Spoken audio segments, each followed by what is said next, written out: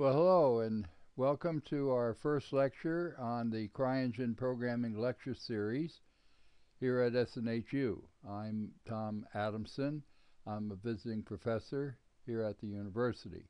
This lecture series is going to be on the program that hopefully all of you have installed on your computer. This is going to be on the CryEngine flow graph programming. Excuse me, and this is called Tutorial 01 Introduction. And let's talk about, let me back up here this way. Okay, let's talk about the flow graph. This is what the flow graph looks like when you call it up in your CryEngine, your Cry sandbox. The flow graph is a visual scripting system that's embedded in the CryEngine sandbox editor, and all of you should have that. I'll show you how you get it up. The main advantage of the flow graph editor is that that users like you folks don't need to have any scripting or programming knowledge. So there's really no academic skill per se required to use this very powerful flow graph that comes with the CryEngine. So let's go to the next slide here. Next one is simple and complex logic can be built with only a few clicks and without requiring any scripting or coding, okay, which is cool because it can get a beginner right into doing some really cool stuff with the CryEngine. There's a huge library of nodes, and you might add that provides the user with everything to fully control the entities and artificial intelligence in a level. So you might say, what's nodes? Well, that's the thing that they contain code, and I'll show you what those look like. Let's go on to the next one here. We've got, in addition to being the main tool used for creating mission logic in single-player levels, the flow graph can also be used to prototype gameplay, effects, and sound design. The neat thing about this is that a level can have multiple graphs performing different tasks all at the same time, sort of like a parallel processing thing. So the flow graph stuff that comes with the CryEngine is a very powerful tool to learn how to use it right. What is a flow graph? Well, it's the main window where all editing takes place. So that's the flow graph. That's what we'll be looking at. And so this is the main editing pane.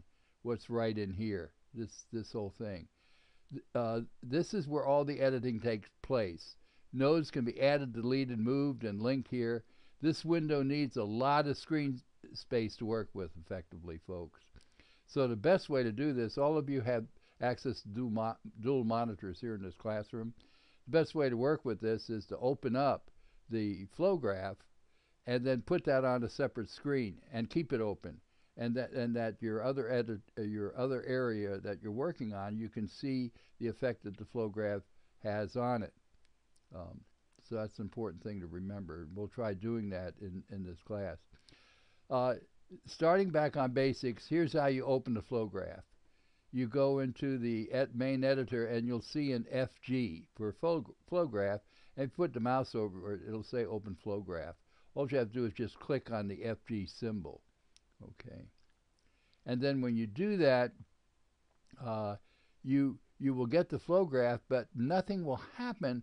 What you have to do first is you have to come up here to New to activate the main window pane. So be sure to go to File, New to activate the main editing pane. You have to do that as a step. Some people aren't aware of that, and nothing seems to work. So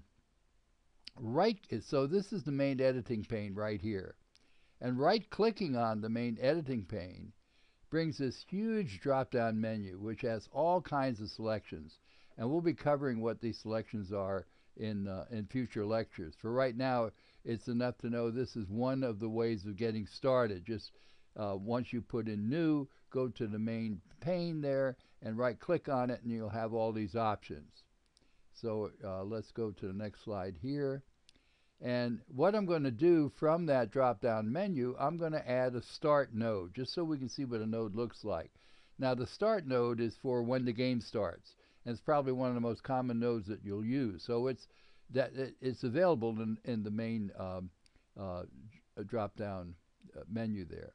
And there's what the game start node looks like. This is a node. It has a name. It's called game start, which is right there. It has input ports, which are these two little blue arrows here, and it has output ports. This particular one has only one output port. The way you get this enlarged is that you can use your mouse wheel to make it larger or smaller, scroll in and out, and you can move around the screen holding down your left mouse button, do other things holding down your right mouse button, but you can experiment with that yourself and get some ideas of what it does. The next window here, what we have is we have our component nodes. This is what's on the left. It's in the component windows. All usable flow graph nodes can be found. Component nodes are nodes which do not represent an entity in the level, but have an abstract functionality that may use one or more entities. What that means is that all this stuff here that's available on the flow graph, none of it represents an entity, like a bad guy or a good guy or a tree or a rock or a magic lamp. Those are different nodes, but they're still done in the flow graph. What this on the left is, the component nodes, these represent non-entities. They're sort of abstract ideas. And I'll show you what I mean by that. I'm going to go over here and I'm going to select one of these entities. I'm going to select the logic component. And when I do that, it opens up all of the different nodes that are available under logic. I see I can get an AND node, an ALL, an ANY, a blocker, a condition inverse, a count blocker, a demultiplexer, a gate, an indexer, and so on. And in future lectures, we'll be going over what these do. As an example, the logic component contains all of the abstract logic nodes. So the not and the or and the once and the on change, they don't represent any kind of an asset that's in the game. What they do is they do some work on the asset. Okay, so that's what these different components do, and I can open them up from there. What I did is I selected the AND node, and what I clicked on it and I dragged it over to the right, so there it is, there's the node. Now, if you want to know what the node does, all you have to do is put your mouse over the name of it, and this window will pop up explaining what the purpose of that node is. So you select the node you want, you drag it from the category window here to the main editing pane over here, and then you can see what the description is, what it does. Okay, all right, let's go on to the next one here. And we now come to the flow graph nodes. That's also on the left side of the flow graph. The flow graph nodes essentially give you examples of different kinds of flow graphs. This one here is using dialogues, and up pops all these different nodes, and notice the connection arrows from the output ports to the input ports of the other ones. And some of these right here that you might look at are quite complex, but you can copy them, modify them, take them apart, put them back together again, and learn from what these nodes will do. This will help you get better in doing flow graph techniques, and we'll have some examples in some of the other lectures. Okay, the next slide here, we have the inputs window. The inputs window is over on the right of the flow graph. And what that does is that makes it so that when I have a node, if I click on it to activate it, you'll see it gets activated. It has this blue bar around it.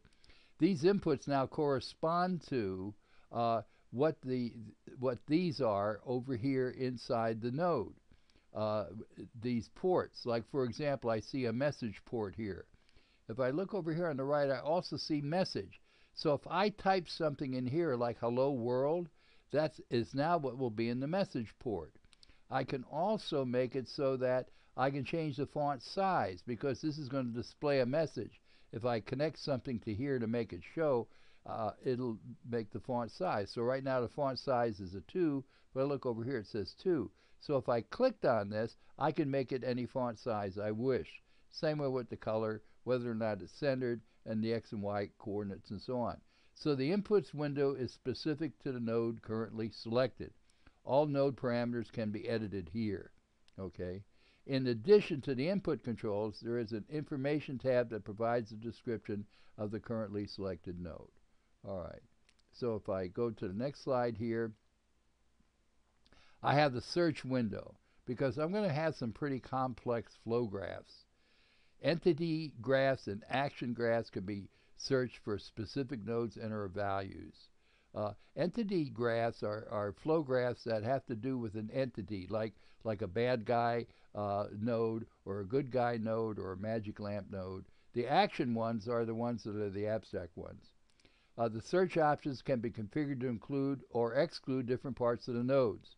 The search can also be limited to action graphs or entities. The search results will be displayed in the search results part, which is down here.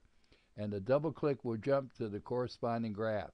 This becomes very powerful when you have a lot of flow graphs in one particular level that's controlling many things in the level. Okay, let's go on to the next one. This one right here is sort of a summary of the stuff that we've covered. Here is my whole shebang and shaboodle of my flow graph. This is the main window that I work with, that I put these nodes in. Here's all my components over here that I can drag. These are my abstract components. These are my flow graph examples over here. These are my inputs that have parameters that correspond to the activated node. This is where I could do searching. Now you might say, wow, that's a lot of information. Well, this is the stuff that we need to get started with. So that's it for this part of the lecture. I'll be taking questions at the end of the lecture and reviewing anything we need to do here. Okay, thank you for your attention.